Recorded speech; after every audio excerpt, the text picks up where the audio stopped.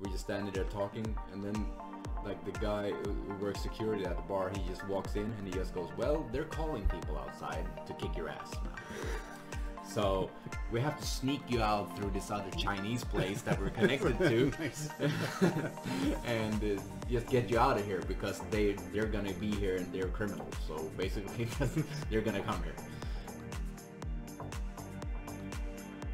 Hello and welcome to Deus Ex Comedian. My name is Ryan Bussell. I'll be your host. I am an American living in Sweden since 2006 and a comic since 2011. On this podcast, I'll be talking to comics who have retired, or they're taking a long break, or they simply quit the grind and they're happy to perform just a handful of times per year. So what made them slow down or even stop performing altogether? Is there anything about the grind that they miss? Most importantly, without approval from drunk strangers, how instead do they fill that dark hole inside where a soul should be? Let's find out.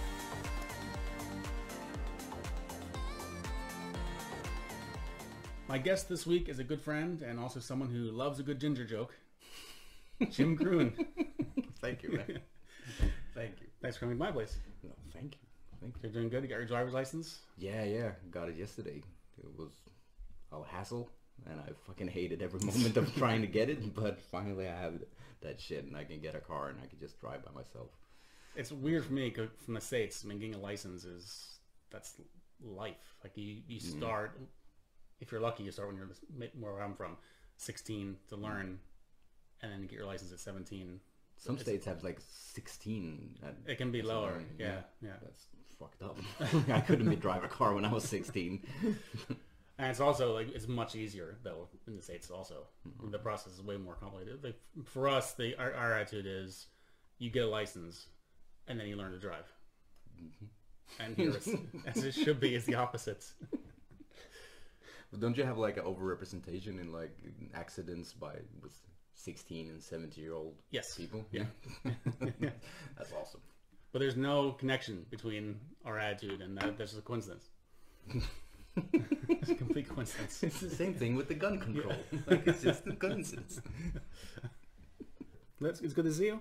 As always. It's good to see you too, man. It's good to see you. It's been a while now. It has been a while. Yeah, it's been a few months, right? Yeah, it has been. Yeah, we met, and before that, it was even longer. Yeah. So, Yeah. God damn it.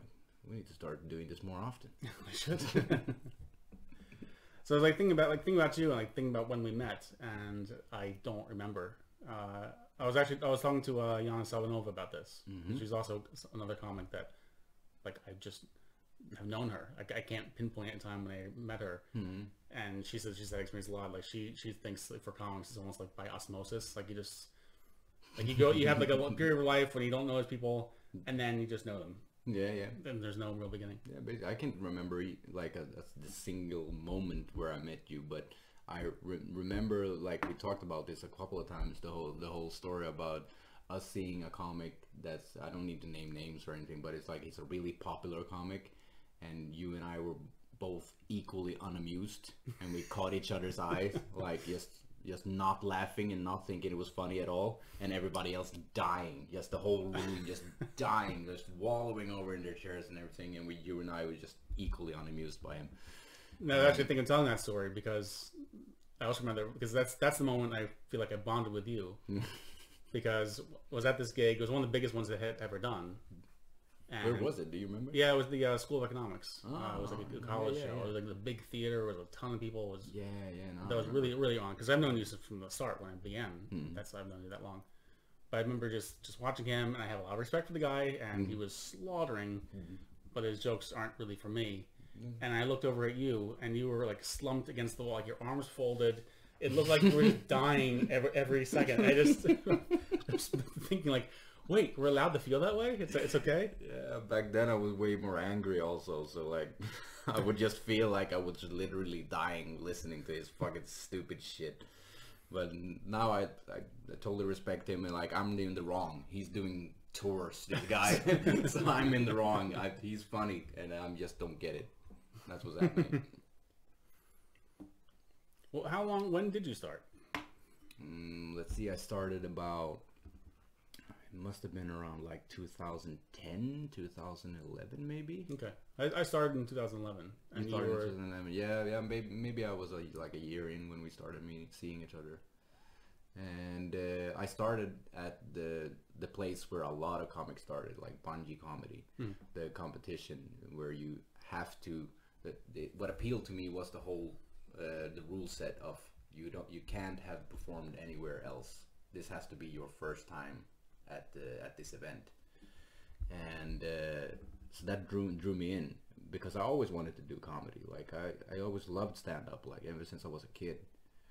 I watched a lot of stand-up. I watched Slängde i brunnen, like the Swedish show on the state television. It was a lot of fun. I just sat glued on the TV watching that shit. But I believed I couldn't do it. Like you have to be way more witty and smart. Like there's one thing to be funny among friends, and there's one thing to actually write material and perform it. But when I saw this contest, I figured like, why not? I couldn't just try. It's just 3 minutes, so I can bomb for 3 minutes and just walk off. That doesn't matter. And I invited about 50 friends in this theater that took like 200, and so of course they laughed. They laughed their asses off at everything I said, but they're my friends. Right. So in the next room I performed, I felt like I was the shit. Like I performed at Commutes that Mike Räsänen ran, and I basically have like 4 friends there in a room full, packed room, and I just felt like, oh well, I got this handled. Like the first time just went off without a hitch, so this time will be no different, and I can just improvise a little. This doesn't matter. And fuck me, like I could hear the dishwashing machine like go on in the background. I could hear people like correct their things, like the clickety clack of the table, and that was so awful. So I thought about quitting right there and then. But yeah, that's where I started, like at the Bungee Comedy show. 8 comics performing in a row, and Anders Selin hosted it with Claes Åkerblom. Mm-hmm. And actually one of the middle comics performing was the now household name Soran Ismail. Really? Okay. The Knivsta native, the proud hometown boy. He performed like in between, but back then he was a big deal, so I felt like, oh well, shit, like he's performing and I believe Berad Ruspe also performed like after him even. So it was a really fun experience, and I performed last out of the 8 comics, so I basically had to sit and watch 7 shit 3 minutes before I could go on, and I was so nervous, so just pacing back and forth, just sweating. I feel like I could vomit like right there on the spot, and I was so tense. I was so tense. Like I was tense like a month before. Like I have anxiety issues, and that didn't do wonders for my anxiety issues. Basically, I had a month of just constant anxiety, just walking around, just holy fuck, I'm doing this. Am I really fucking doing this? Oh fuck. But yeah, that was it. I did it, and it went really well, and I went home on a high basically from the first time. How did you do in the competition itself? They had this like system where one person passed on to the finals right away, and everybody else went to the semifinals and got another chance. And I went to the semifinals, and I didn't get picked the first time, and I didn't get picked the second time either. So okay. They basically just went out. And I remember I spoke to Berad years later about my performance there. And he said like, yeah, you were just fucking awful. I didn't even want to talk to you because you were so shitty. So that was a lot of fun to hear like a couple of years later. So yeah, I went out. I didn't even remember who won. Like I believe I saw him like a couple of years later, but he didn't even perform anymore. So that was a shame actually, because he was a lot of fun. It was really funny. He had proper like stand-up guy material. Like he did really good. So it's a shame. It's a lot. It's a shame a lot of people quit. Actually, a lot of people I met over the years. But yeah, I went out in the semifinals of bungee comedy. Yeah, just when I was preparing for this podcast, and just like thinking, I've known several people who have like, I've been close to some people who have quit completely. But like, there's no way I could actually tell you how many people I've seen come and go. I've seen so many people just try for a few months and then, or if even that, and then just vanish. Yeah. But I know a lot more people who just have slowed down. Like they used to be out like 7 nights a week, and now they're out once a month. Yeah. If that. Like, there's people I was just used to seeing all the time, and now I barely see them. Yeah, they burn out. Some people just burn out. And I was just curious, like preparing for this podcast, I was just curious, like, so who do I know that fits this pattern, fits this mold? I just went through my like list on Facebook, just friends, just like picking through, and I got like 50 names, easily. I was just like, damn, it was like so many people. Yeah, and a lot of entertaining people, like, unfortunately. So and it was a lot of fun performing when I did it, like, more back in the days. But what basically burned me out was the whole the train ride from Uppsala to Stockholm every time. Yeah, because you're an hour away. Yeah, really. It's an hour away and it's an hour back, and I work the day after. It's basically a lot of weekdays where I'm gone the whole evening, and I'm coming home at around 1 o'clock at night, and then I get up, work, and then maybe perform again that very next night at another place. So that basically just burned me out, and I felt like no joy performing anymore after a while, because it was just so much hassle, like going back and forth. And I just took a little while off and realized, like, well, this felt really good. Taking some time off, so maybe I'll take some more time off, and then more and more and more, and then basically perform once a year after that. And you know how it is, like when you can't come up with new material either, because you're not performing as much, so then it becomes less fun to perform. Like, it's a vicious circle of right. Not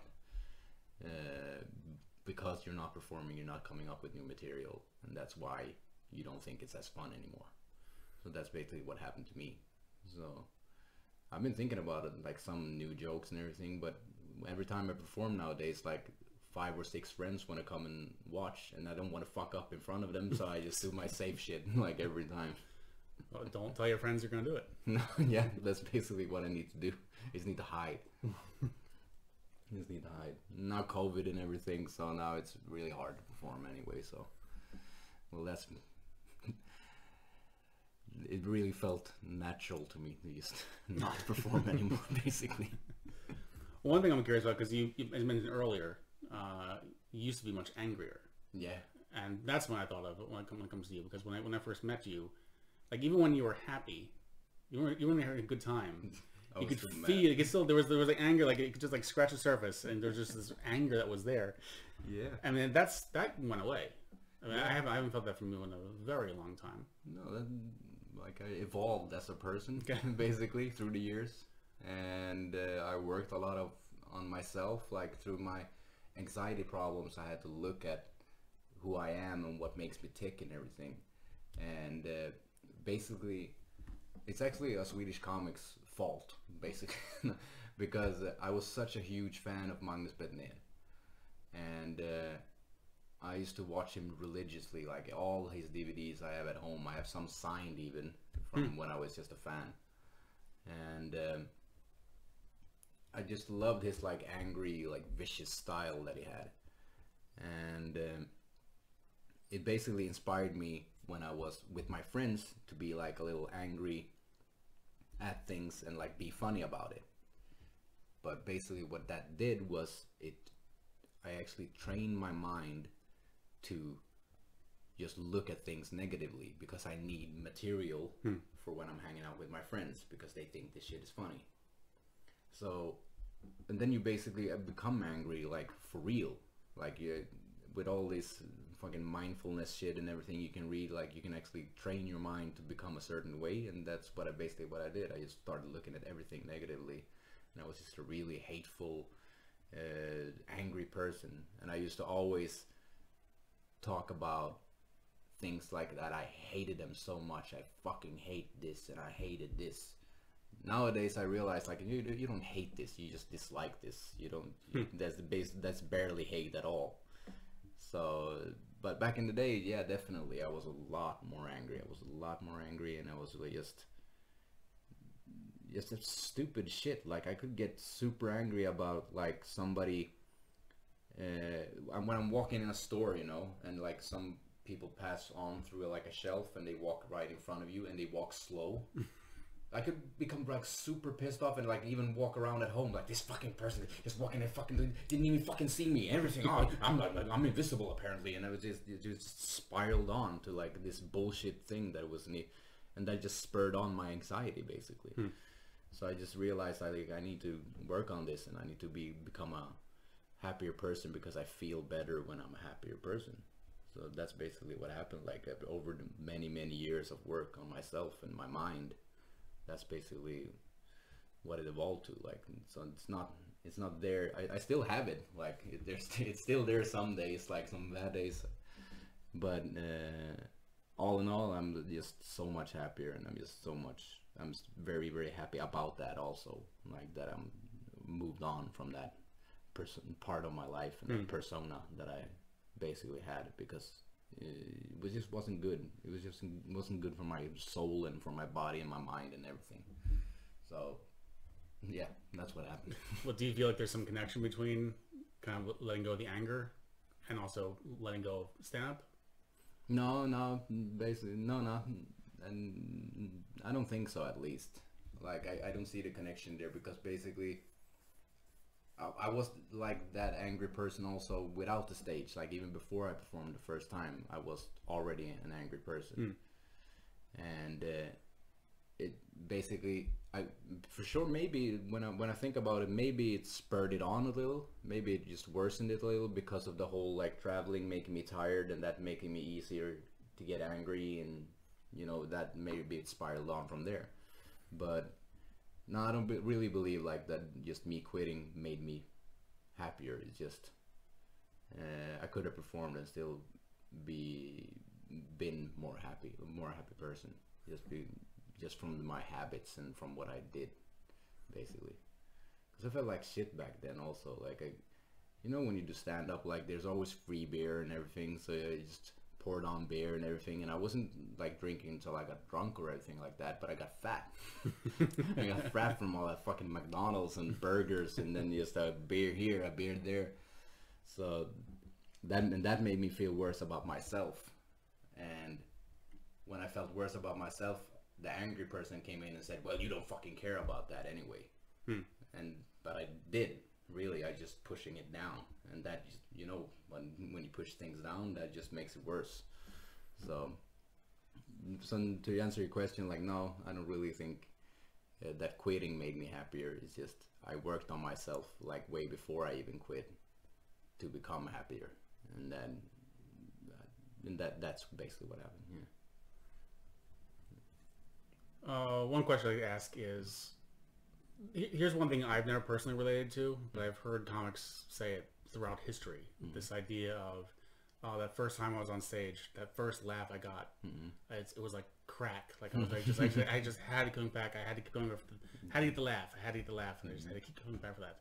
And I never myself never felt that. Was this something you experienced? Like, did you have that feeling? The first time I performed, of course, like I told you, I did really well because I have a lot of friends in the audience. But yeah, I was basically on a high after that. Like, not from any specific laugh, like this made me really like tick, but for the contest, and it was way nicer than nicer style of comedy, like Johan Glans more than Magnus Bettner, and I wanted me more to be Magnus Bettner than Johan Glans, obviously. Even though Johan Glans is really funny, and I actually been to his shows a lot of times, it still just wasn't me. But then I wrote like new material the fourth time, and I performed with that, and I remember this. It was also at Comikaze, Mike Essendon again gave me time, and I performed, I written this like new 6-minute material thing that I was gonna do, and I said, "Hi, I'm Jim," and I just forgot everything. I just forgot every single word I ever studied about that whole set, and this one like girl, like old lady in the audience, basically went, "Well, come on," and she just applauded everybody applauded like a whole round, and then it all came back to me, and from there I was just basically crushing. Like it went really, really well. And that's when I got the for real high, like of holy shit, like this went so good. I could actually do this for a living. Like, oh my god, this is so good, so good. And I think I actually got more of a reaction because people saw how nervous I was from the beginning, and then I actually turned it around to have really good material. And that just spiraled it on. It was just so funny to perform, and so funny to like it was just, I just had a really good set, and even like someone shouted something from the audience and I just came back with something that was just funny. I don't even remember what it was, but even that felt good also. Like, oh, I even improvised and it fucking worked. And so from that fucking point on, then I was addicted to that feeling, that high of the whole, like, oh, it feels awesome to perform. But you didn't really get hooked on that laugh? No, I never had that. Not the laugh. For me, it was more. But when I write material or think of a joke or think of a set, I'm thinking, okay, well, I hope they laugh. I hope the audience laughs here. I hope they groan here. I hope they applaud there. And so when I do the set in reality and they react exactly the way I want them to, then I feel good. No, right. But it's not. I wouldn't say it's necessarily the laugh. No, like there's some laughs that even hit you. Like, I would describe it almost as a shockwave of laugh coming in when everybody just starts laughing at the same time. You can basically feel that in your body when you're standing on stage, and I could feel that like coursing through my veins basically. Yeah. So that I got addicted to that thing. But then for sure, like the whole later on, I really loved the reaction of the mixed groan with laughter. Like I started loving that fun one because that was so much more fun to play with. Like the whole like that whole thing. That was a lot of fun. Yeah, I had that. I think a lot of comics go through this period of like when you first start, you really just want to entertain the crowd. You really want to make them laugh, and then it gets to be fun to make them groan instead. And I feel like maybe at some point you either develop out of that phase or that becomes your thing. Yeah. So I mean, I had a period when Down syndrome jokes. I mean, Down syndrome was a punchline for me. Yeah. And that lasted for a day. Yeah, it lasted a good while. And I thought, okay, it actually is more fun to make them laugh. So I kind of steered away from that. and then Donnie wrote an article about it. Yeah, I'm hoping I talked to him on this podcast, actually. I'm talking about that exact thing. Well, did you contact him or anything? Not yet. I'm not going to ask him. A little early controversy in my career. That's fun. That would be awesome. He's doing bands now or something, isn't he? Like he's like marketing his like Spotify, like he's in a band and playing bass or something. Oh, really? Yeah, I think so. I'm not sure though. I haven't spoken to him like in several years. Yeah, and that's the same for me. Again, he's like one of the people I thought of. Like, I used to see him all the time doing his locked on impersonations. Yeah. But I think he did that recently. I got to check with him and see what he's up to. He worked on radio there for a while, like as a comic relief guy and everything, and then he just vanished, like you said. And then I started seeing like him marketing his like Spotify things all the time. Okay. And he's like standing in those fucking band pictures, those looking away afar things where you where you don't. There's no camera here. I don't really know. And you just sound looking like that. That's the bizarre thing about Facebook for me, because that was a way that I just kept in touch with people or just saw what they're up to. So, but it's all based on an algorithm. So, like for Paul, for example, I knew it's like doing commentary for MMA. I had really no idea what else he was doing. And I just went to his page and actually saw, okay, he has a podcast he's been doing for a while, and he's constantly promoting it, and never comes to my feed. So for me, it's like, I have no idea. I have no idea what's going on. Yeah, I removed so many people that I don't see their updates just because of that fucking algorithm just placing people I don't really want to see anyway. So Yeah. I just removed a lot of them. So now I see more of what I actually want to see on that. But then people are moving away from Facebook instead, like, and people are shutting down their accounts and just using Messenger and everything. So it was not worthwhile basically to clear that air of fucking bullshit. But you're not necessarily very active on social media. No, Anyway, I'm in there a lot, but I don't post that much because I always come down to that thought of like, is this even worth posting? Like, do people really care about this? Like, because sometimes I even write like a status thing, and then I just go like, oh, nah, nah, this is just gonna start a discussion or something, and I don't want a discussion. I used to be a lot like posting a lot on social media, and I used to always like air what I thought and stuff like that. And I ended up like everybody else, like end up in arguments online and everything. But then I just realized like, yeah, you're just the best retarded person in this in this discussion. Like, so this, and nobody wins really, and nobody really changes their mind in those discussions or anything. They really don't. And then, so that basically, why do this? It just brings me more anxiety, more anger, and everything. So I just moved away from it a lot. But I do post like every once in a while, but it's far in between now. Far between.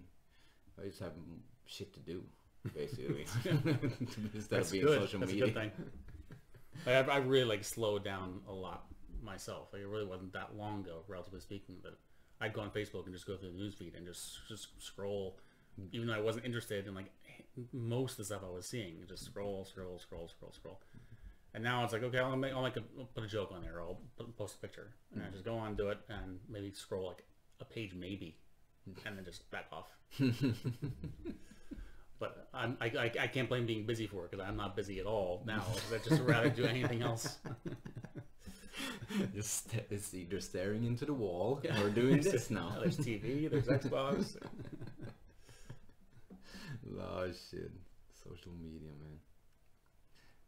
But I was gonna say, you told me again recently, relatively speaking, but it wasn't that long ago. You told me you were gonna do a gig, and it was your 200th gig. Yeah. And I was really surprised by that, because, like I said, like, you were around, like, you were already established as far as I was concerned. Mm-hmm. When I started, I got to my 200th gig within 2 years. Yeah. So I was really surprised. But I shouldn't have been surprised, because either far away, took a long break. I just had a feeling you had just done a lot more by then. Yeah, but that basically you hit the nail right there. But because you lived in Solna back then. Yeah, I was much closer down. It was really much closer, and like I couldn't sure, I could do more gigs like the whole week if I wanted to, but it was like, how much is that gonna tear on me just from the whole fucking train and working and everything like that. So I just basically I limited it to like 3 gigs a week at most.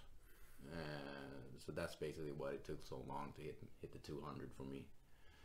But I had a good gig. I remember 200. It was in Mafia.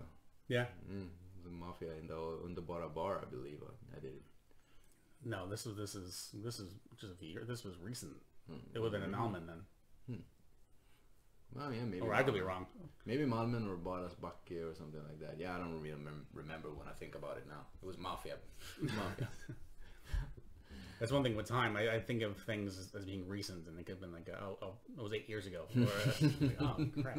I thought it happened like last year. You're still stressed about 9/11, yeah. Huh? Shit, that happened yesterday. Well, didn't it? That's 20 years ago. Yeah, 20 and then, years for me, ago. like, when we say 20 years ago, I'm thinking 80s.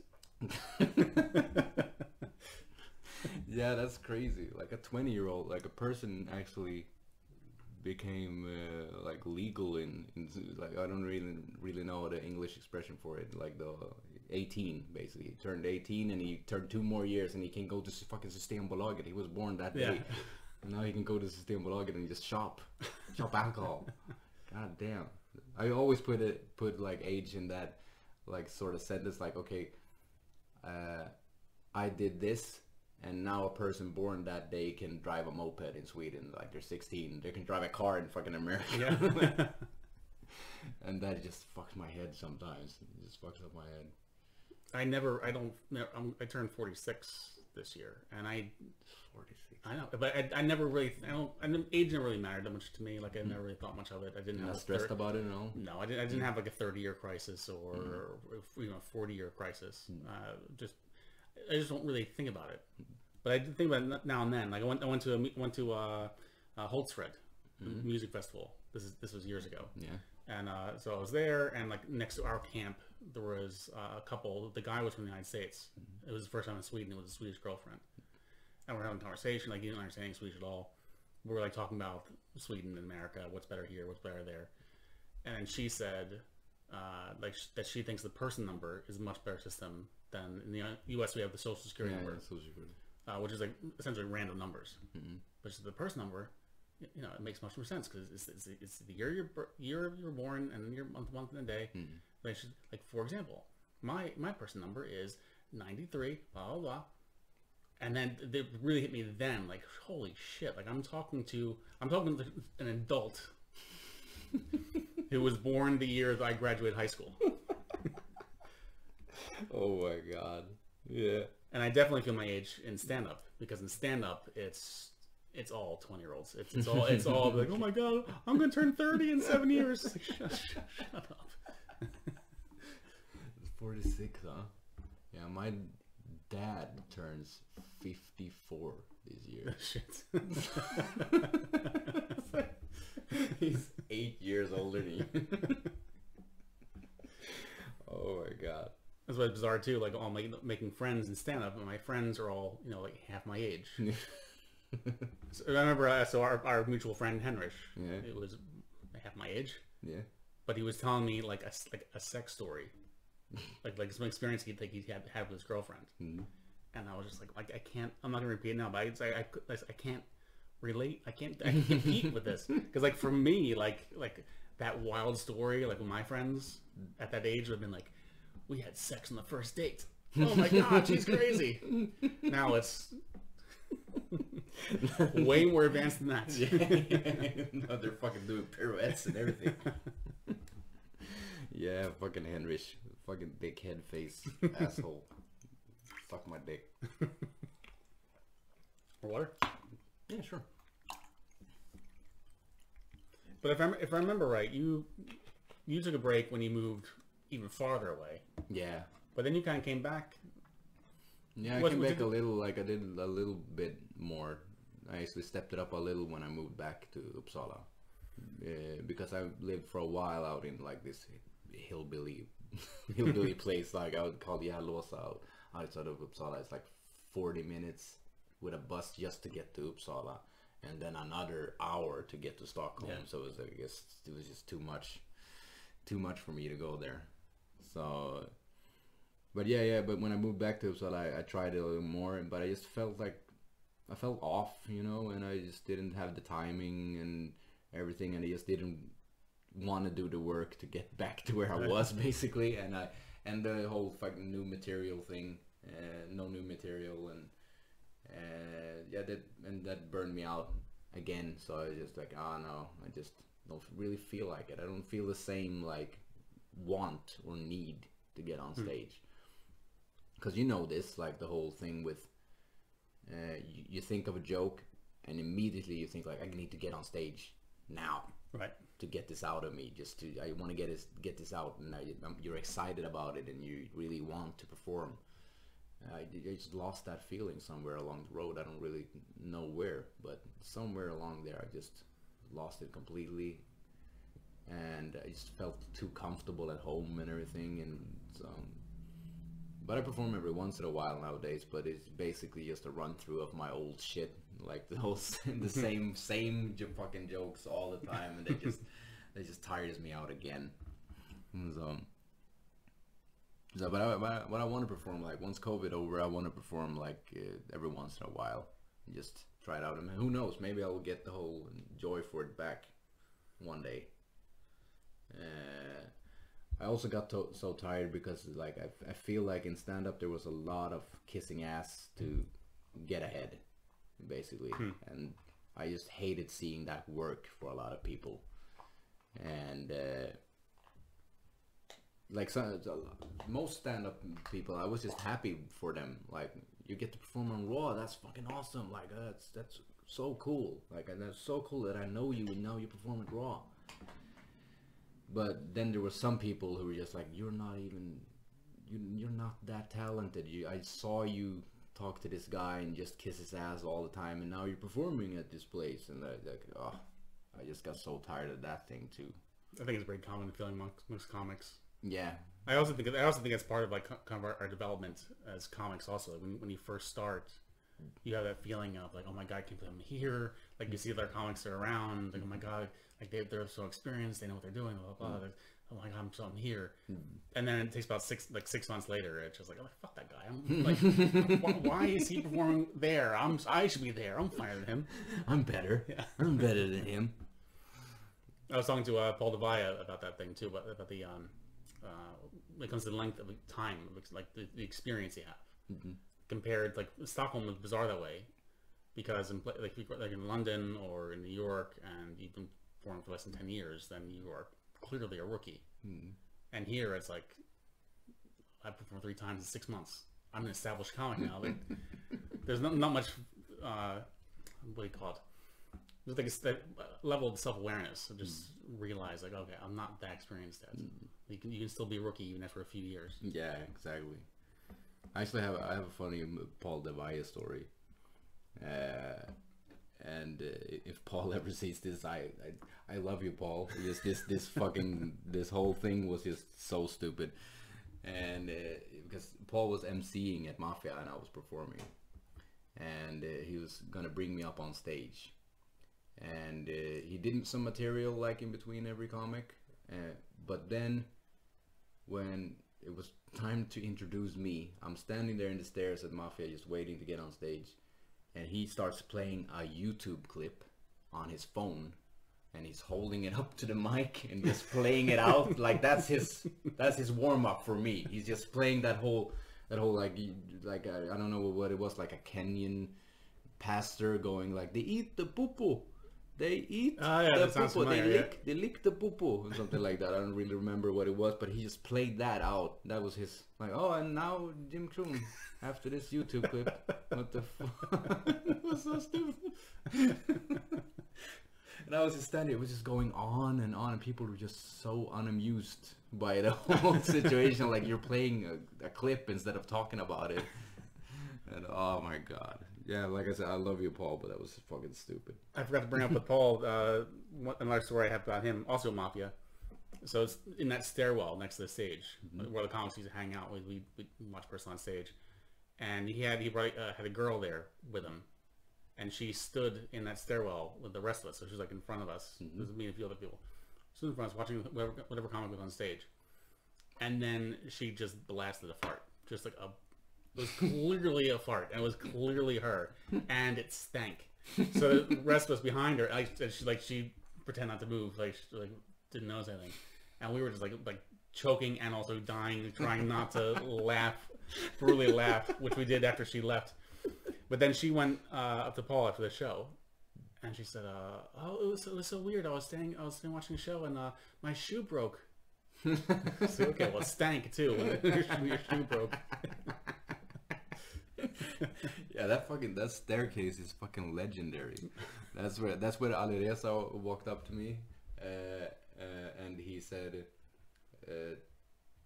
Jim, what's this? And I said, I don't know. He says it's a gay T-Rex. It was so fucking stupid. It was so stupid. It was the stupidest joke I ever heard in my life. Oh, that's so typical fucking him. I know, I love that guy too. We're also at our bar. Me and Alireza were sitting at the bar one night, just talking, and all of a sudden, like, you could smell like shit, like something's burning. And then look over. He was wearing a sweater, and he like had his arm over like with like a tea candle on the bar, and just lit his sweater on fire. He just didn't even notice at all.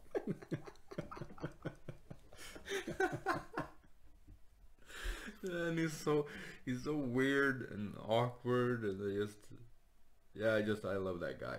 Yeah, he won. I forget where it was. It was like comic or something. Like yeah, that. I was gonna say it was like I think it was like the comics Christmas table, the Yule board. Yeah, he got comic, and that's a well deserved. Yeah. Yeah, he was a lot of fun.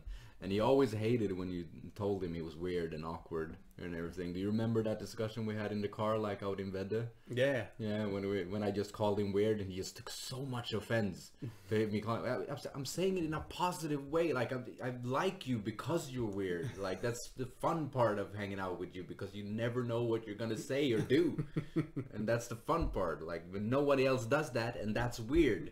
Like, can you just understand that it's not so negative that you try to make it to be? Yeah, but that was a lot of fun with him. I was again about Underbar Bar. I was mentioning that to Paul, is that I don't want to be that person that like looks back at the past and thinks, oh, like things were so much better then or more fun then. But I do miss that. But I have like a lot of like fond memories from that bar. Yeah, Underbar Bar was fucking awesome. It was just really awesome. It was just a great hangout, like the backstage area. Yeah, that's why I enjoyed it the most. Yeah. Just the hang. You could just walk down there and like no people, just comics, and you could just hang. It was even like a smoke room right there. It was funny. Oh yeah, I didn't think about that. That's right. Yeah. They had a smoke room before they rebuilt it. You could just walk in there, like have a cigarette inside. Like what the fuck was that even? What I like most about that place, I think it's like Mafia Comedy was there, and I think it's always been this way with Mafia. If it's on a Friday and Saturday night, you can never really relax there because you never really know what's going to be like. It can be, if you're doing Friday and Saturday, it could be amazing on Friday and then just dog shit on Saturday, or the other way around, or both nights be bad, or both nights be good. Yeah, exactly. I remember that, and you always got like that was a common known thing among comics. Like if you go to Big Ben, you do your material, don't trust that material, because they laugh at anything. But if you go to Mafia and they laugh, you got something. Because like every once in a while you get those shitty shows and they don't laugh at barely anything. Yeah. So you got an honest response basically. Not that they were really fake at Big Ben, it was just a great vibe there always. So it's almost impossible to bomb there, even though you bombed. Oh, definitely bombed. It's not easy, but yes, I've absolutely succeeded several times. And I remember Victor Linier, he performed at Big Ben, and he did just, I believe it was the worst set I've ever seen at Big Ben. it was just people were just so like anti-laughing basically. And we still laugh about that sometimes. Like I can even fucking write to him sometimes just for the, you remember that fucking Big Ben set? Yeah, that was fucking awful. Yeah, that was a lot of, I miss the people the most, like from performing, like the people you would meet, like Victor Linier. Like when Donny Nude used to do it, I was great friends with him. He was even like visiting me sometimes in Uppsala back in the day. And of course you and Henrich and like Adil. I really miss seeing Adil. Adil was a fucking lovely human being. And also an asshole at the same time. And also fuck his mother. And no, but I miss, that's what I miss the most with the hang, like the whole thing. And that's why Mafia stands out in my mind, because of that fucking backstage. Yeah, that was hang. That was the best hangout club I've ever been at. Yeah, it was so much fun. So much fun. And Autumn Flam getting high back there and everything. Everything, it was so fun. You never knew what you would get there. I filmed I mentioned before I didn't have a 40-year crisis, but I kind of did. That's I filmed a special. I was going to do my 1 hour special. And I had so much hubris, because I really should, what I should have done, because I filmed it on Friday, it was a Friday and Saturday night. I was headlining both nights. I wore the same clothes. We filmed both nights. And I thought, okay, I'm going to cut the best stuff from Friday with the best stuff from Saturday and make it look like one long set. And what I should have done the same set Friday as I did Saturday, just to get the best. but I just wanted to show what I could do. So I wrote 2 separate 40-minute sets. All right. I just want to show that's how much stuff I've got. But I should not have done it that way. So on Friday, it was like half full or half empty, depending on how you want to look at it. Was this at the Underbar then? The Underbar bar. Yeah. I remember you recording this thing, but I don't really remember where it was or anything like that. Yeah, it was Underbar bar. So on the Friday night, it was like half full. But the crowd was great. It was like a really good feeling in the room. And then Saturday was sold out. It was like just standing room. It was absolutely packed. And about halfway in, I just realized, like, shit, I'm bombing. I was like, not only am I bombing, I'm headlining, and I'm filming. There's like 4 cameras in the room recording me bomb. I can rewatch this thing later. And my back was just soaked. I had the flop sweat. Like, it's like, like you don't know, if you don't really know you're bombing until you can feel drops just coming down your back. But I'm happy to say I turned it around though. By the end of the set, I actually turned it around. So by the end of the special, there's actually material from the Saturday night, which was good. But it also reached also a good sign for me in my like development as a comic. Like up until that point, if I was in the middle of a set that was not going well, I would just walk off stage, just like, all right, well, this is going to shit, so bye. And then you worked and you turned it around. Yeah, I turned it around, so that was a good feeling. Mm-hmm. Well, was that your worst bombing then, filming and everything? Well, filming, yeah. My worst bombing, that was in, I don't know if I told the story yet. I'm not sure I have. My absolute worst bombing was Soul in the Comedy Club. Oh, I remember Soul in the Comedy Club. I was so excited. Yeah, it was Barrow's place. Oh my god. I was so excited because it was like I was going to do like 12 minutes. It was my longest set ever by far. And I invited like a bunch of people to see me, and I just bombed so terribly. Was there a lot of people there, or was it like besides your friends? No, well, no, there was not a lot. Well, yes and no. There were a lot of people there, but not for the show. No. And there was no stage, so there was just a table. Like it was like standing like this. Like I'm like next to a table full of people who were literally annoyed there was a show going on. It's like right here, there's someone who's just visibly agitated. Them actually speaking to the microphone. It was so bad. That was a Thursday. I think I went home. I was in Solna where I lived, so I walked from the bar to my apartment and just like I think laid in bed for the rest of the 4-day weekend. Just Yeah, I remember Soul Night Comedy Club. I performed there once, and they had to postpone the show because AIK was having a match. Yeah, there used to be a stadium right across the street from the bar. Yeah. And their fans were there. So they were basically singing louder than any speaker could go. So they used to, we're just going to postpone it like to later. And then they pushed it like a half hour. And it went into overtime, their fucking game. Okay. So you had to push it another half hour. And then it went into penalties, their fucking game. So you had to push it another 15. And fortunately they won. So we figured like, oh, well, maybe they'll stay because they're happy. But basically they were singing through the first 3 comics. Nobody caring that anybody was on stage, and that was so awful. And luckily I didn't perform when they were there. They realized like, oh, there's a show going on, we don't want this, so they basically walked out and walked into another bar. So I got to perform, but then it was like 4 people left in the room, and that was just so awful. It was so awful. Oh my god. And I remember Simon Garcisby performing the same night, and he always did good.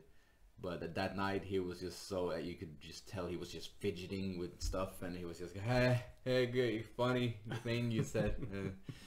Oh my god. That was the worst thing about that night that I bombed, because like, I mean, everything was against me. It was like, the people here don't want the show. It was a wireless microphone that just screamed feedback if you moved in any direction. The speaker was like right by my head, so I felt like I was screaming. The people like in the back of the room that were actually trying to pay attention couldn't hear a word I was saying.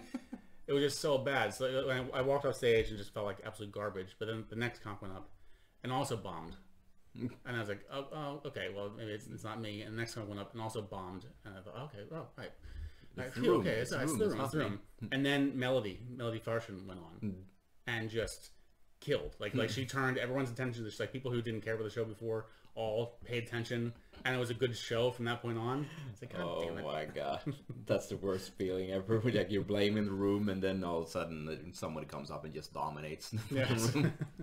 Oh, it's me. It's not. I've said it a million times. When my comic comes on the stage, like, oh, it's a tough crowd. Yeah. This is a tough room. It's like, no, it's like you're just not very good. Oh my god, my worst bombing, or maybe not worst bombing, but worst show ever, was in Borlänge, up in Dalarna, and we were supposed to do 2 shows at the same place, like this British pub place, whatever it's called, Williams, Harrison's, whatever, and we did one show like at 6, and then another show at 8 or 9, I think it was. And the first show at 6, like there were a group of girls sitting right here, like I'm on stage and they're here, and there was 2 drunks in the bar, and then no other people. It was just basically 5-6 people in the whole room. So I performed, and these like group of girls here, they didn't like me at all, or my material or anything, so they just basically didn't laugh at all. These 2 drunks, they laughed a lot.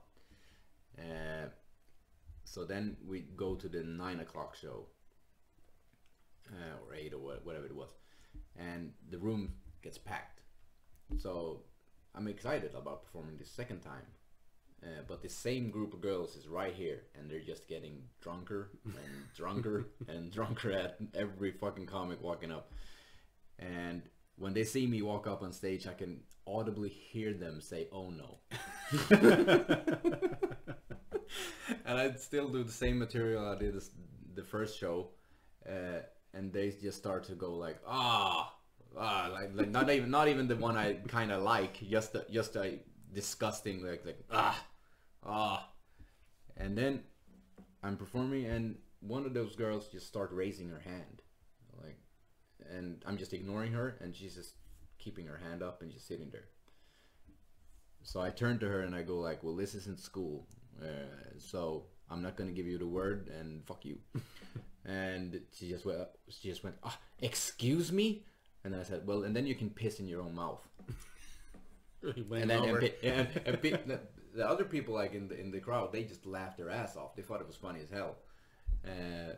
And then she said, piss in my own mouth? And I said, yeah, well, physically, you can just lay on your neck and you piss right up in the angle of that. And I was just explaining like an equation for her, like how she would do it. And people were just dying laughing. I remember seeing like 10 cell phones going like this up to my face, and then to them, and to me, and to them, and to me. So like people like, oh, it's going down. And I finished my set, like, and they were still like talking shit to me, like the whole, I just started ignoring them.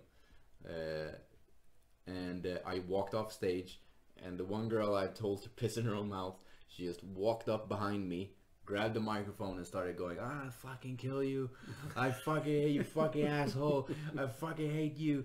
And then like the guy who worked the bar, he just came and threw her on the shoulder and just walked out with her, screaming at the whole way out. And I remember standing in the crowd, and everybody just started looking at me, and I just went like, oh, well, I don't know what that was. And then another girl from that group stands up, and she goes, I'll fucking kill you, fuck you, I hate you. And then the guard comes up and he throws her out too. And then someone in the crowd tells me that's her mom. Like the first girl's mom stand up and said the same shit. She got thrown out. And then this drunk guy walks up to me with his beer, and he just goes, well, you can't really say that to people. And then I ask him not to be like aggressive or anything. I just ask him like, what do you mean? Like, what part couldn't I say? And then he just stood there for an extra few seconds, and he goes, oh, never mind. And then he just walks away. So then we're standing there. It's me, Janne Lindskog, and like I don't really remember who else was there. And we're just standing there talking, and then like the guy who works security at the bar, he just walks in and he just goes, well, they're calling people outside to kick your ass now. So we have to sneak you out through this other Chinese place that we're connected to, and just get you out of here because they're gonna be here and they're criminals. So basically, they're gonna come here. So I remember us sneaking out the back and walking around the building and coming out a parking lot, and you could see like a few hundred meters down where they were still standing outside the bar just going, you couldn't tell what they were saying or anything, and we just jumped in a car and left Borlänge. And that was fucking awful. But I didn't bomb then, but it was just like, it was such a weird show, like we'd be well, these are the ones you remember. You don't remember the good ones. Exactly. But my worst bombing must have been like that second show at Kamikaze. When I had 4 friends in a packed room and I thought I was a shit, and I was just basically shit. That was so awful. Like nobody laughed, and Mike actually sent me a clip of it afterwards. Really? So I rewatched it once. I had so much anxiety just rewatching it. I just deleted it from my computer, and unfortunately, I wish I had it now. It's great to have those. I wish I could see it now because that was just so awful. I found one not so long ago, a couple years ago. Now I was like going through my computer, just looking through like different video things, and I have a recording of me, before the beard, at Underbar Bar, just eating complete shit for 6 minutes. It's so bad. But the great look back on, it's like, yeah. Yeah, that's awful. Don't you feel it like crawl in your skin a little when you listen to that? Because that's how I would feel. Like I would feel like, I would still laugh at it and would still see the humor in it, but I would still go like, oh fuck it, this is so awkward. You're still listening to this shit. And for me, like when I see when I saw that video in particular, when I'm just bombing, and yeah, I am feeling like cringy. But I'm not like cringing because the crowd didn't like me. I'm cringing at my own performance or how bad it was. Like, okay, I could have done that better. I can see how they saw it. Yeah, exactly. And after that show, you just went down. You said, "It's a tough room." Exactly right. You just blame the room. God, I performed so little last year, but one of the gigs I did, it was just god awful. Like I actually even like commented, like, the expression, like, it's so quiet you can hear a pin drop. Yeah. Like I tweeted, like, I'm pretty sure I heard someone think about dropping a pin. That's how quiet it was. That's how bad it was. Oh my god. There's nothing looking on the crowd and they're seeing a woman, like, just, you can see her tonsils. She's yawning so hard. That was awful. Was that a comedy club then, or was that like? That was a Mafia. That was a Mafia. That was Mafia. No, not Mafia. It was at Star Comedy Club. So, yeah, just ate complete shit. But now, like, when it happens, I don't like that first time. That first time I bombed, like I said, I felt horrible for days. But I mean, since then, like, if we have a gig and it doesn't go very well, it's like, oh, okay, well, yeah, it doesn't feel good. It doesn't feel very good, but it also doesn't feel like the end of the world or. No, exactly.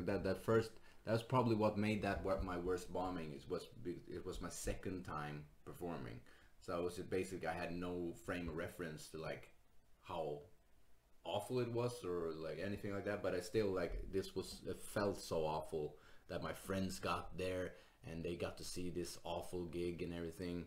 But then the same friends came like a different time and I killed, so they got to see like both sides of it. Yeah. And then it just got better, and I just got better in dealing with it. And like you said, now it doesn't really faze me if it happens, because it's just a bad night. I was bad, or the crowd was not really good, or whatever. It was just something was off this night. Yeah. And I know Anders Selin, basically he hates when you try to blame the room or anything like that. Yeah, he always goes, no, it's you. It's you. You can't blame the room, it's you. Well, one experience I had at Underbar Bar, that's when I started hosting, was Mafia, when it was there. And learned a lot from hosting there. Because it was one night that went on, and the crowd just did not like me from the start as a host. Like, it's my job. So now you have to get up several times. Yeah, so my job to get the crowd going, and they're just not interested in a word I have to say. So I was like, oh, okay, well, here's the first comic, and went on stage, and that first comic went on and just bombed. And I was was like, okay, shit, I gotta turn around. So I went back on stage again, and was just trying to be more energetic or something. They gave me nothing again. Went on stage, next one went on, also bombed. And then at that point, I was just like kind of pacing, just trying to think like, what do I have? Like, what do I have? What guaranteed goal do I have? And I couldn't think of anything. And then Laszlo, who ran the place, came like charging directly at me, and he just had this like fury in his face. And I was just thinking, oh, fuck, shit, okay, now he's gonna tear me apart for doing a bad job. And he just got in my face and just like his finger out and just said, this crowd sucks. It's like it's your job. Like, you yell at them. You have to tell them they suck. And that's exactly what I did. I just went on stage and just said, like, listen, folks, this is a show. You have a job to do. We're doing our part. You need to be better. And they actually turned the night around. Oh, right. And that's like one of my like key memories, like my career, my established career. Of looking back, like, okay, you know what? Sometimes the crowd can suck. But I also agree with understand, like, you can never really blame the crowd either. Like with Melody at that Solna club that was able to turn around. You should be able to turn around. Yeah. I always love Henry's line when he's bombing, and he just goes, "I have 12 more minutes." Yeah. Or like 12 minutes left. And even though he's had 4 minutes or whatever, and it doesn't matter, but 12 minutes left. You have to sit through this shit. From what you've seen, because like, you haven't been performing very much, but you've come out to shows a few times. Do you feel like the scene is much different than it was when you first started, or is it the same? No, it's basically the same, like from what I remember it. Just a lot of new faces. Like that also struck me when I started performing again. Like, okay, and now I know like one person on the set list, and you used to know everybody. Yeah. Or at least know who everybody was, or something like that. But now it's just so, like you said, so many young people that are just, I don't know who you are, and I don't know who this guy is anymore. And that, I think that actually like helped along with the whole like not performing as much thing, because I used to know everybody, and now I don't know anybody. It's the same reason I don't go to bars anymore. Like, I used to know everybody in the bar, like, but now I don't know anybody. So what's the fun in that? But no, it hasn't changed much. Like, not from what I've seen, at least. Like, you've been out more than me, though. Have you like noticed any difference, like in material or anything? No, for me it's pretty much the same. Because clubs come and go. There are certain clubs that have been around forever, but sometimes there can be like 8 clubs open a week, and suddenly there's only 2, and then kind of they wax and wane. Yeah, exactly. I think it's more or less the same, but I still see like a lot of new faces, and that's actually one question I've been asking a lot on this podcast is like, how does it feel for you? Like, let's say you're gonna go to Big Ben and go perform, and you walk in and it's a room full of comics that we've never seen before. They've never seen you before, and they're not giving you the time of day because they don't know who you are. They don't know how much experience you have and how long you've been doing this. Exactly. Do you feel like any kind of like anxiety over that, or anger? It's like, don't you know who I am? No, I don't feel any anger about it. I think it's actually funny because I know I'm gonna go up and do well, so they're always gonna be like, they don't care about me because they have never seen me on stage or anything like that. They have no frame of reference to who I am. So I think it's actually more fun to just go up and, if it goes really well, kill in front of them, just to go like, oh, well, fuck you, I know how to do this shit. Because last time I performed at Big Ben, it went really, really well. It was like December last year, like 2018 then, basically. Okay. Yeah. No, 19, yeah. I'm 21 now, fuck. But I did really well, but Bonderud told me that one of the other like younger comics there just went up and like, is this first time? Because they didn't even know who I was, and then he thought about like playing along and just going, yeah, it's his first time, it's just a natural. But he just went the other way and just told him like, nah, he's been doing this for a long time. So, but I think it's actually a little funny, but like I said, I missed the hang. I missed the hang with the whole thing. Missed the hang out with old crews. It was fun. The last time I was at Big Ben, before the show, I met a guy. He told me it was going to be his third gig ever. Mm-hmm. So he's just starting. And then he just asked me like, so how long have you been doing this? Mm-hmm. I was almost embarrassed to say, like, 10 years. I get very self-conscious of that. It felt like I was saying to the guy, like, you know, if you work really hard, you're being his mentor. yeah. If you work really hard and really apply yourself in 10 years, you can still be here. You can still be at the same fucking place as you already were. I went there so it would have been spring 2019. I was not really performing very much there, but I went. Spring last year, spring 2020. Mm-hmm. Went there to perform. And the host put me up first, which I don't care about. I don't care about going first. Not really. Like I know people like will avoid being first, like the plague. But of course, you're gonna do better if the crowd's warmed up, like later on in the show. But I feel like if you need the crowd to be warmed up to have a good set, it doesn't really say much about you as a comic. So I don't really care about going first. For me, it was more like, okay, well, I've been coming here for 10. Like I started here. I've been coming for 10 years. Like the guy knows me. And first, huh? All right. Well, that's what happened. Yeah, that's a for sure sign. Like, well, you're the new guy on the block here, so I just put you first. Because if the better days think you are, the later to put you on the show, or before breaks, even like before the first break. That's a big one. That's for me. That's the best spot of the night. Is the last comic before the break. And I love that spot. And the last comic of the night. But then like Mafia, they always do 489 comics every night. So the last comic, they're all so tired. So I never liked the spot there. But at Big Ben, it sometimes it works out and sometimes it don't, because sometimes they just run too long. Like I remember Jason Rouse doing fucking, I don't know, like an hour. After 2 hours of comedy.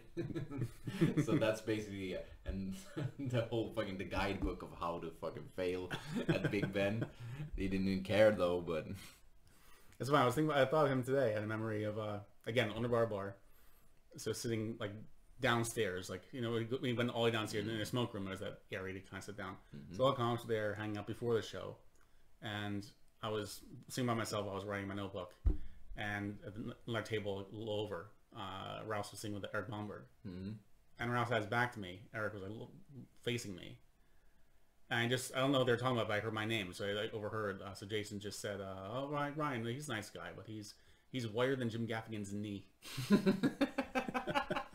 And Bomberg knew I heard it. He looked at me. He just had this really shitty look in his face, like, I love that. I want to get that on a t-shirt. Like, no, I'm not cool. Huh? I'm not cool. I'm not 50 years old wearing a grill. Not yet. Wider than Jim Gaffigan's knee. That's a good one. That's a very good line. That's also a part of like the hang that I talked about, like the missing the hang, the good ribs. Like sometimes some people just fucking hit you with something really, really good, and you would just cry laughing because and it was about you even, like, you know. I miss those moments.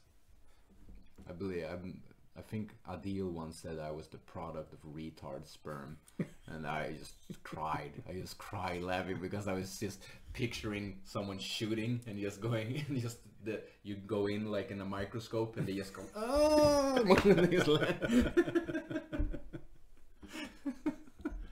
I once drove him at a road gig. It was I drove. I was like 3 other comics in the car.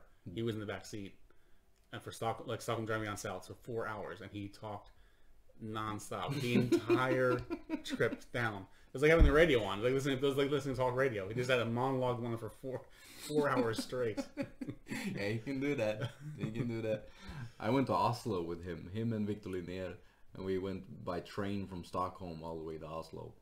And he was just talking up a storm then also, and I remember him sitting like on the outside seat, and Linnea was sitting on the inside one, and I was sitting across from them, and Adil did a silent fart.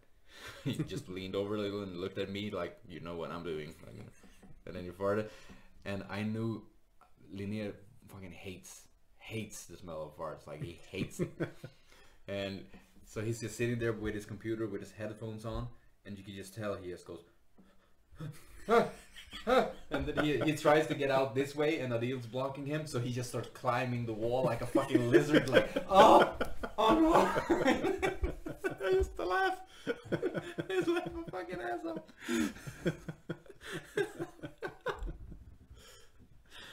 Oh my god, that was so funny. That was so funny, that ride.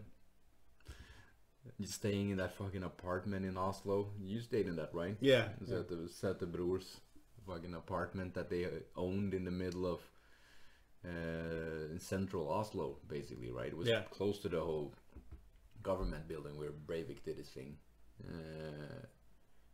Because I remember being there once, and there were just this big fence, like in the way of it, that was after the attacks in Oslo.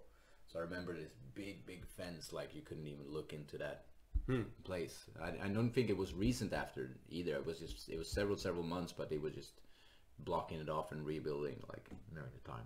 And yeah, that's where Victor Linnea. I'm sorry if I'm ruining your state-driven radio gig right now, Victor, but he opened up a taxi. He was drunk. I was drunk. He opened up a taxi and he goes, "I want to go where the bomb went off," because he didn't know the street. And the guy goes, "Huh?" And Linnea starts going, boom, boom, like that. And I just pulled him away, like, "Fuck, we're gonna get arrested outside this place for you doing this shit." Oh, there's so many of those fucking road stories that I miss having those experiences. I went to that club twice, so I was going to Oslo to the gig, stay at the apartment. I did it twice. The second time I was there, it had been a while since I was there the first time, and I didn't remember where the apartment was. I went straight to the club for the gig, and then after the gig, we all like went out drinking, like bar hopping, and just with the host who was just waiting for him to lead me to the apartment, because I was like flying back to Stockholm, like I think it's like 10 a.m. flight. But it's still pretty. I want to get some sleep. I was going to go straight to work after I landed in Stockholm, like a half day of work. We got like okay, now it's 1 o'clock in the morning. Now it's 2 o'clock in the morning. 3 o'clock in the morning, and the bar's finally closing that we're in, and he was shit faced. I was like, I really have to get back to the apartment. And long story short, like he just purposely caused a fight. Like he just purposely picked a fight with someone, chased the guy for blocks. Like it was just the one guy he was pissed off was walking with like 3 of his buddies down the street. The host of the show was chasing after them, just taunting him, screaming at him, and then meanwhile, like I'm in tow, like stop, come on, like just stop, like take me to the apartment. Eventually, like all 4 of them turned around and just beat the shit out of him. Like I just watched because I knew like he wanted to get into a bar fight. Like we talked before, like he was kind of feeling low, like he wanted to get into a fight. So I mean, they were like literally stomping the guy, and one of the guys, and they were like college like prep boys. It's like one of the guys like came up to me, he's like, "Oh, like you want some?" Like chest out, like I just like this is what he wants. So they just got tired of kicking him, and they walked away, and he just got up laughing. Like they didn't kick him in the face, at least. So that was good. Oh, and then we just walked around. Literally just walked around the streets for a while, and then I just went to the train station, just waiting for the first train. I just didn't sleep. So I only stayed in the bar once. Oh my god, yeah, I stayed in it twice. And it was they had its old porn mags there and everything. Like yeah, that was there. Oh yeah, that was there. I heard about that in advance. It was a weird place. I got checked. That was the artist department. Yeah, and I actually remember they had old like movies there also, because I remember watching Independence Day with Will Smith fucking there. Yes, because I think it was me, Adil, and Victor then, and we were just laughing about how stupid of a movie it was, and we just popped it in and just started laughing our asses off. Welcome to Earth. He knocks out him with a right hook. Instead of an Ali move again. What the fuck are you doing? Yeah, I miss those. I miss those fucking road things. Or like, yeah, like I said, the hang. The hang is just a lot of fun. A lot of fun with comics because obviously there's funny people. So obviously there's going to be a lot of laughs and a lot of jokes and a lot of inside jokes and everything, and that's, yeah, I miss that part. I miss that part the most. Is that enough of a draw to kind of bring you back into it? That's enough of a draw for me to not like just quit entirely, because I haven't announced that I'm like, oh, I'm officially retiring as a comic, even though I wouldn't, because I feel that's like a stupid thing for me to do. Like, I'm nobody, so why should I announce that I'm quitting stand-up?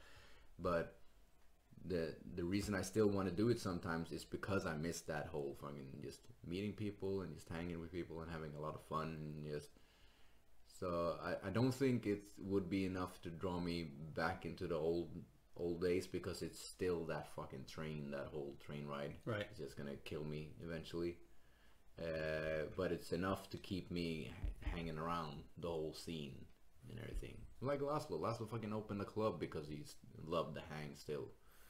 Like, or at least he told me that was one of his one of the reasons why he started. He was actually a talented comic, and then he liked the hang too much, so he didn't want to quit, and then he quit, but he started a club. So no, to answer your question, no, I don't think it's enough to draw me back, but it's enough to make me stick around a little. Right. Do gigs every now and then. And it's a lot of fun. Well, now I told several war stories, which is nice. Yeah. Because that's how that's how I'm hoping to end each episode. Because one of the reasons why I'm doing this, I miss the hang. I just miss talking to other comics, because it's just like we did today. Like, the stories just kind of flow. You start talking about the worst gigs, bad gigs. So I asked you in advance to kind of think of something to end with. I don't know if you already told the story, or if you have something in mind. And like I said, like in a war story. That's what you're after.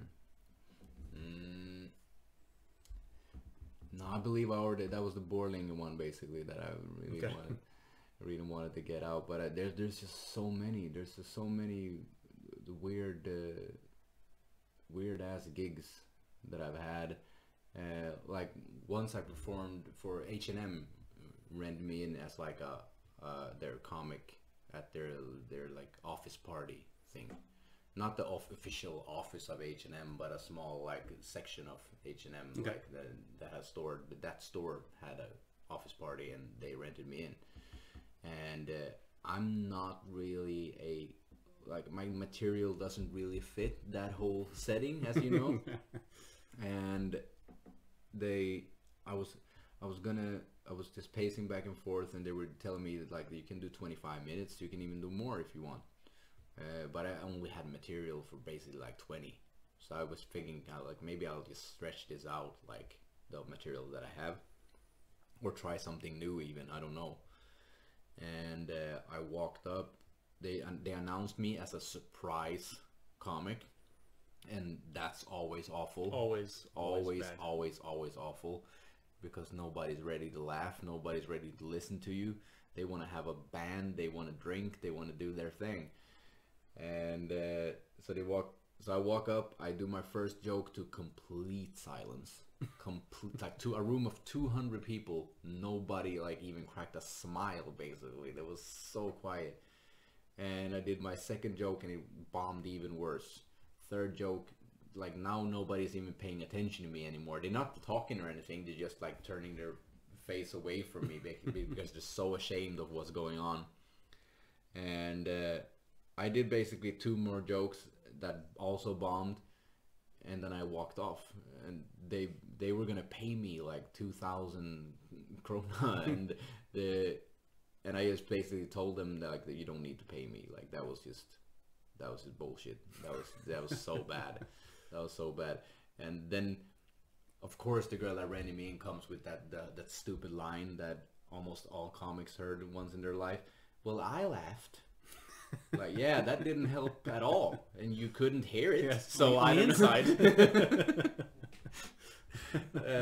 So, but they paid me still. They still paid me. They gave me a champagne bottle even because like, well, that was just awful for you. I'm sorry that happened to you. And yeah, that was one of the most awful gigs I ever had. But I could handle it better because I had a few years on my neck back then, and I could just do a gig the day after and just do good. But yeah, that was awful. It was so awful. Well, yeah, that's the worst word for you. The story I want to tell because you're here. Like, so for me, so I'm an American living in Sweden. I started performing here. Pretty much always perform in English. I've performed a handful of times in Swedish, but most of the time, 99% of the time or more, it's performing in English, which is not a problem because everyone here speaks English, or at least understands English quite well. Up to like a certain age, I would say like around like 50 years old, it starts getting a little hit or miss. Like the older someone gets, the less likely it is that their English is particularly strong. So if I'm performing in a room where it's the average age is much higher than a typical comedy club, it can get a little dicey. Like, I'm not sure how this is going to go. So I was doing a summer gig out in like the Swedish countryside, like middle of nowhere. So it was this big place, restaurant, not a typical club. It's just sunlight, just brightly lit, high ceiling, just not a really place for comedy. But everyone was actually there for the show, which was nice. It was a pretty full restaurant. But the average age was at least 40 or more. So all a lot of old people. A lot of old people. A lot of families. But there's a lot of old people. So I wasn't sure how this is going to go. So I went on stage, and it was like, no, it went okay. I could see like some looks on people's faces like they weren't quite comprehending. But overall, I was like doing well.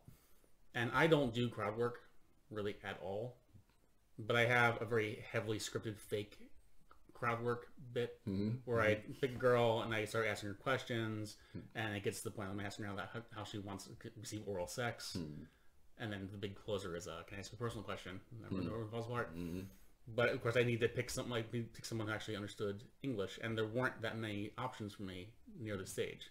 But I saw a girl near the stage, and I figured she was probably like 19, 20-ish. I thought, and she looked like she was singing with her family. That make it even funnier, but it gets even more awkward. So I started talking to her, just started asking her questions. Like it doesn't start off harsh; it starts off fairly simple. Like, do you have a boyfriend? What do you like in a guy? And I was just getting this blank stare, like she just didn't understand a word I was saying. Like, I said, do you not? I just asked her in Swedish, like, do you speak English? And she shook her head. Just completely derailed me. Just totally, just awful. Like, okay, and that was my big closer. Like, okay, and I like pressed on anyway. I think I just got like pressing on, and like someone like leaned over and I started translating the questions for her, which didn't really work. And I just like left the stage like, oh, okay, that didn't work. And then after the show, or like actually, as soon as I walked off the stage, the host came up to me and said, that's Jim Croon's family. That's Jim Croon's sister. I remember this story. It's like, no shade in your sister, but how does she not understand English? Oh, I don't know, man. I don't know. There's just, my mom is awful at English and everything. So, yeah, I remember you telling me this story, and it was just so awkward. That was my family, basically. You were... because you were not there. You weren't there. I wasn't there. This club was out where my parents live, like basically not far away from where they live. So they just love comedy, so they just went there. And my sister don't know English, don't speak English very well. So. I never met her again, but I've met your parents a few times since then. I don't know if I didn't bring it up. I don't know if they remember me. Insanely. Yeah, I think they've seen you a couple of times though, like through the years, because they actually came and saw me like 10 times maybe. Okay. Like, so they were always like supportive and everything, and they always thought like the crowds were like, nah, that was a bad crowd. They even would tell me like it was a bad crowd, like before I even thought about it. So they I don't think they mind at all, but I don't know if they remembered, because I don't remember them telling me. I remember you telling me. Yeah. But yeah, That's such a funny coincidence. Like Pontus Ströbeck even roasted me in front of my family out there, and I wasn't even there that time either. That's right, he went there. Yeah, that's right. I remember that. Was that the same night? That was the same night, yeah. Oh my god, my family took a beating then.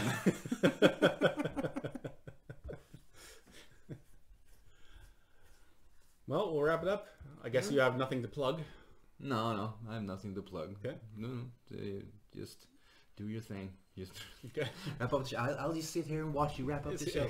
It's quite simple. So thank you, Jim, for being here. Well, thank you, Ryan. Thanks everyone for watching or listening. See you next time.